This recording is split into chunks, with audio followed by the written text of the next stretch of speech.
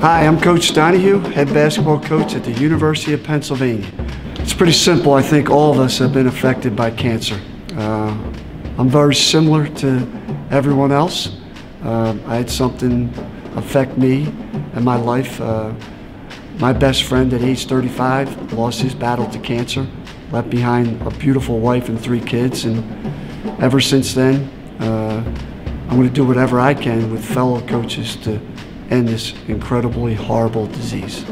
I think it's incredibly important that all Penn Quaker fans help support the coaches in this battle.